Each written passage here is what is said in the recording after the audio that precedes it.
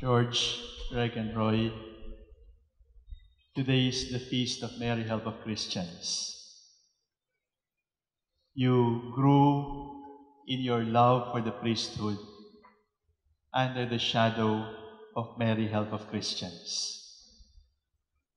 And I am sure you won't mind if I tell you that today I will entrust your ordination to the care of Mary, Help of Christians. The mother of our priesthood is Mary. The power beneath our wings, the strength when we are discouraged, the hope when we are fallen, that is Mary, Help of Christians. And she is the only woman you are allowed to love. No other woman. Because Mary is more than enough. Mary is more than enough for all your needs, for womanly care, for feminine love. Mary fills up all of that. So for the rest of your life, until your golden jubilee as a priest, you will be called priests of Mary, Help of Christians. You will share in her mission to be a helper of Christians. But before you are a helper of Christians, you are a first helper of God. Try to ponder it. Helper of God. Does God need help? Will God ever need help? That is the mystery of God's love. God, who is all-powerful, God who created the universe, reaches out to you and says, "Can you help me?" God, who is all-powerful, God who is our Creator, sent an angel to Mary and proposed to Mary and said, "Will you marry me?" God, who is all-powerful, now says to you, "Roy, Greg, and George, will you be my best friend forever? Will you help me, please? Because I need your voice. I need your hands. I need your feet. I need your body. I need you so that I can show my love for my people. Can you help me?" It sends me shivers in my spine, thinking that God stoops down and says He is a needy God and He needs mortal men like you to continue His mission. And that is the truth, my dear brothers. You are helpers of God.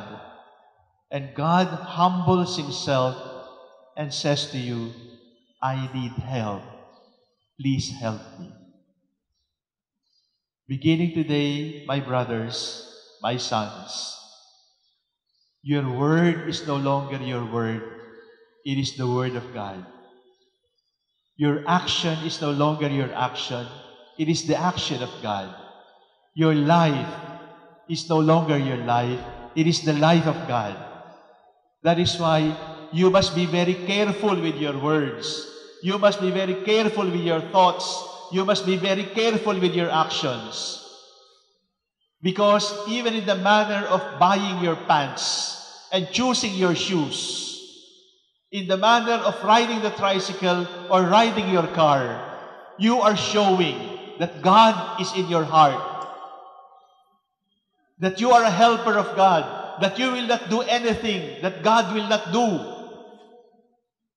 Don't do anything that God will not do. If Jesus will not do it, don't do it. Because you are only a helper. Because your mission is to make the mission of Christ easier. Now, if as a priest, you will just pursue your own agenda, you will just pursue your own plans, without prayer, without discernment, you are not helping God. You're adding to the work of God. God's helper, that is who you are. And be careful. Be careful with your words, with your life, because everything that you do must lighten, must make the work of God easier. Do not add to the load of work that God has for the world. Because you are a helper of God, you also become helper of the weak. Helper of the weak, it does not mean that you are Superman. It only means that even if you are weak, even if you have been wounded, even if you have been blackened by sin, even if you are so ugly because of sin, God will still use you to help the weak, to beautify the ugly, to raise sinners and make them saints.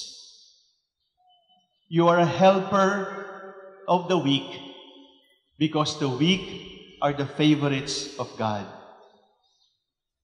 As a priest, my dear brothers, I will tell you, there will be many powerful people, rich people who will approach you. You will surely know them by name in time. But please make sure that you also know the poor by name. Please make sure that the weak always have a spot in your schedule. You must never become too busy for them. To the weak, we only show mercy because we ourselves have been recipients of that mercy. The weak are not for abuse. The weak are not to be used. The weak are to be embraced, because the feet of the weak are the feet of Jesus, needing to be washed. My brothers, to the weak, you must bring the freedom of Jesus Christ. To the weak, you must bring the love of Jesus Christ. To the weak, you must bring the fullness of Jesus Christ. To the weak, you must bring the strength of Jesus Christ. In standing for the weak, in helping for the weak, the strong will run after your neck. Never mind. In helping the weak, the strong, the wealthy, the powerful might consider you their enemy. Embrace it. Choose to be alienated by the powerful and the rich, if that means bringing you closer to the weak and the sinners and the poor. Last, Roy, Greg, and George, you are not only helpers of God, you are not only helpers of the weak, you are helper among helpers. Your brotherhood with your fellow helpers should be a priority in your priesthood. There is no other best friend than Jesus. But after Jesus, look at your brothers. They are also helpers of Jesus, and they are willing to be your brother helpers. That is why, at the rite of ordination, it is not only the bishop who lays hands on you, your fellow brother helpers will lay their hands on you, because you are helper among helpers. Your ordination does not mean being only set apart. Your ordination also means being incorporated into the presbyterium, becoming a member of the brotherhood. And it is your brotherhood with your brother priests. It is your brotherhood with your brother helpers that should be the most important brotherhood in your life. Stronger than your brothers in the family. Stronger than your barkadas in high school. Because your bond of fraternity with these, your brothers, comes from Jesus Christ Himself. Helpers of God, helpers of the weak, helper among helpers. If you notice, my dear brothers, you enter into a new kind of relationship with God. You are no longer a stranger. You have become a helper of God. You are no longer a stranger. You have become a helper of the weak, even if you yourself are weak. You have entered into a new relationship with these men because they are brothers to you, and please show yourself a brother to them. George, Greg, and Roy, I trust you to Mary, Help of Christians, the only woman we can ever love, the only woman who will love us to the full, the only woman who can make you a saint, the only woman who can bring you into the heart of Jesus, her Son. Dear Mary, Help of Christians, these sons are yours. Let them embrace you and embrace them in return. Do not allow them ever to be separated from your motherly embrace.